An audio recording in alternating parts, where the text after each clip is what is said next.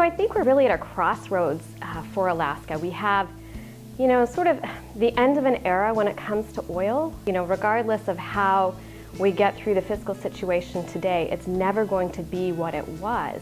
And I think that is really a time of opportunity and a time of excitement.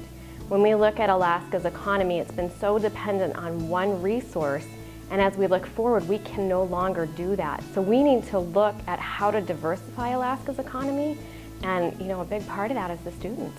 What do you want to be when you grow up? How are you going to bring change to Alaska? What is it that you want to see here? So I think it's a stressful and worrisome time. At the same time, we're really at this great mouth of opportunity. School of Management has a great opportunity with its students right now because we're at this cusp of we don't know what in Alaska.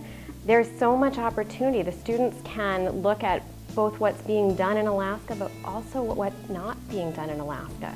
The students can look at what's happening elsewhere in the world and figure out what needs to come to Alaska. I think what we do have is a vast amount of natural resources.